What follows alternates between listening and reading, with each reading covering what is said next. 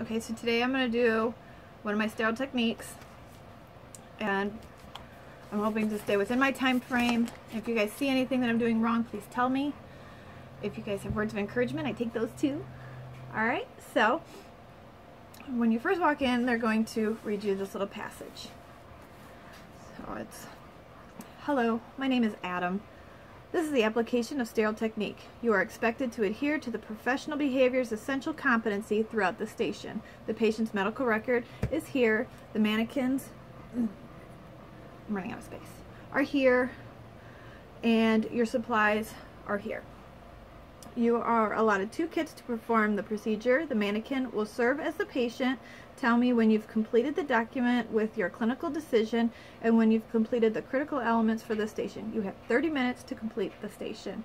And they'll say, like, the time is blah, and you have until this time. So I'm going to start my timer. My paper, and this is my S-bar.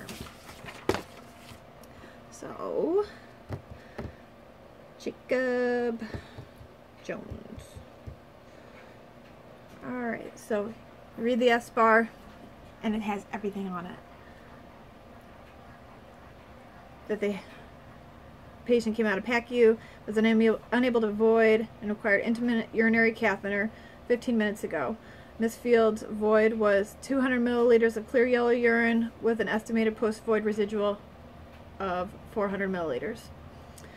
The patient has wound dressing to the left lower extremity. Physician assistant changed the dressing at 0600 today. The wound bed looks red with granulation. No odor noted. Dressing is dry and intact. And he does report pain at the surgical site with a 2 and 6 on the numeric rating scale. And the patient has a PICC line in the right upper extremity. Last dressing changed yesterday. Dressing is dry, intact, with no redness or swelling at the insertion site. So I'll go to the orders, medical record, and I'm going to read the orders. So, bladder scan after each void, and if patient has not voided for 6 hours. Intermittent catheterization using sterile technique if post-void residual scan estimates volume greater than 200 milliliters, or if patient is unable to void. Sterile dressing, change wound to the left lower extremity every 12 hours. And that was changed today. And then sterile PICC line dressing every 3 days. And the PICC line was changed yesterday, so I'm assuming we're doing the catheterization because she has a post-void residual of 400. And so I'm going to click that one, and I will hand this to the CE, and she will say, "You may continue." I'll be like, okay, so now I gotta pick out my stuff. My mannequins are over here. It's only on a female too, from what I've been told by Excelsior. So I got my little fake vagina there, and cath kit, sanitizer.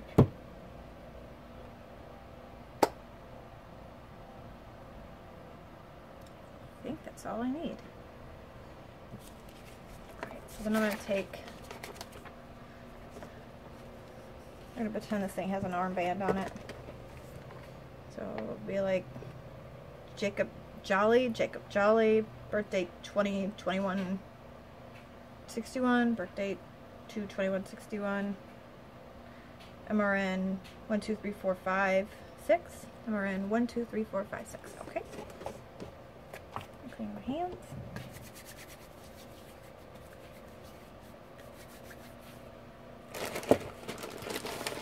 Open my kit. Move this stuff out of the way. Let's see which way.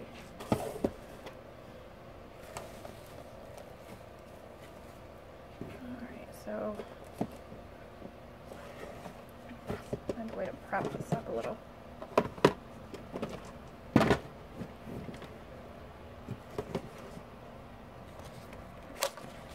How low I can get this to.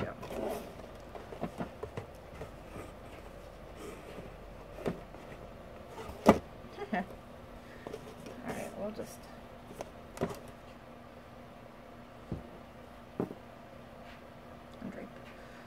provide privacy, we're going to have to fold back that.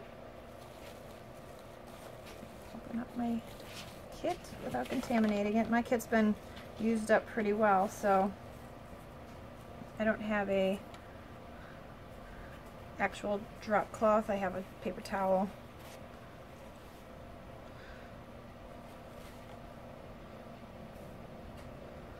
So like that. I'm gonna grab up my sterile gloves. I'm like so worried that just not washing my hands enough is going to be a fail, so I'm gonna wash them before I put on my sterile gloves.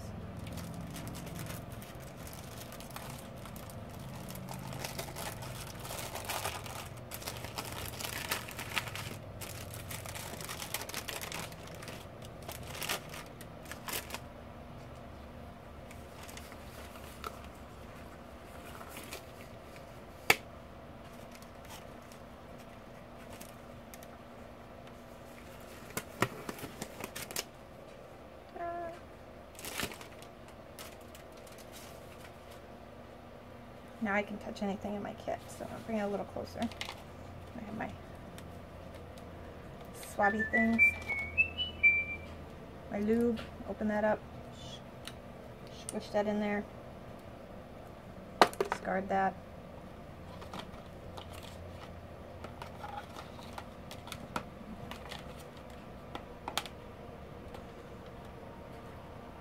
Alright, now I can get this hand dirty.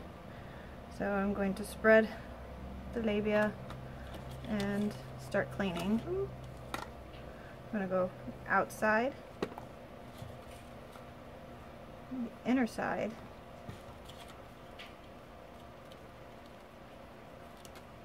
and straight down the middle. Bring my little boat up closer, get that all lubed up.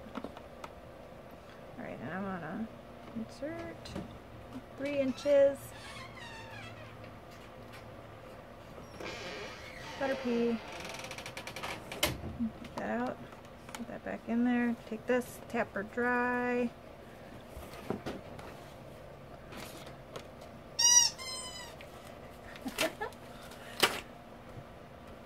All the stuff in here. Clean my hands. Cover the patient back up, discard, and then I will chart. So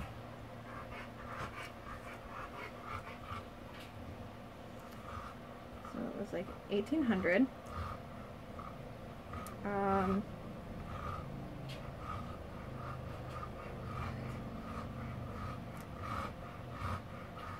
Let's say bladder scan post void revealed 400 ml using sterile technique. Inserted, oh crap.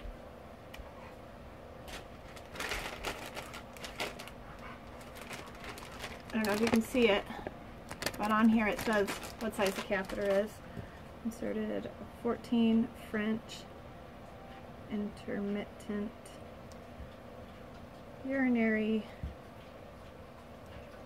catheter.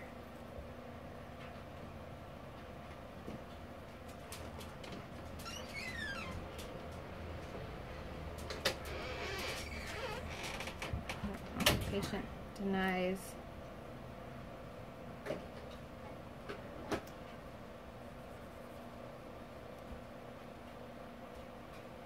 discomfort.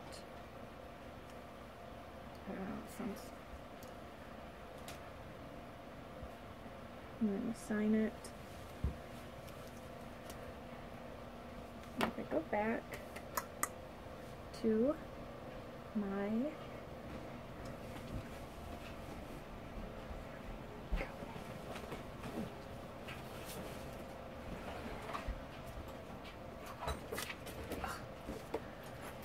here. The gauntlet.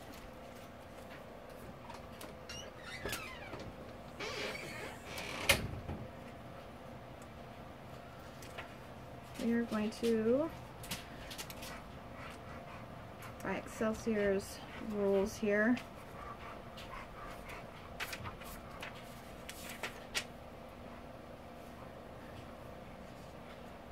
oh goodness. Oh, by the way, where's my little timer at? It took me 10 minutes. So I'm getting better.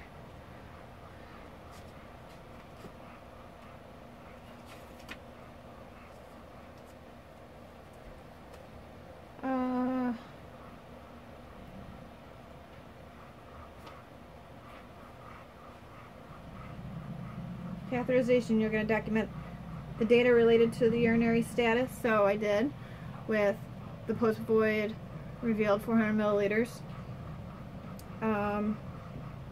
The time of the current catheterization, which is 1800, and the size of the catheter, which was the 14 French, which you can find on the actual bag. I'm going to pull it out to see it. You can see it. I don't know how close I can get that. I don't know if you can see that. It says cath 14 French or 14 FR. So that's, and I don't know whether or not I have to put like patient denies discomfort, but you know, they always want you to assess everything you do, like how the patient tolerated it and stuff like that. So that's why I want to put patient denies discomfort. So that is my catheterization. You can critique me all you need. Please feel free to be brutal, because I would rather hear it from you guys than fail this test. Alright, thank you, and I'm going to do the next one in a second.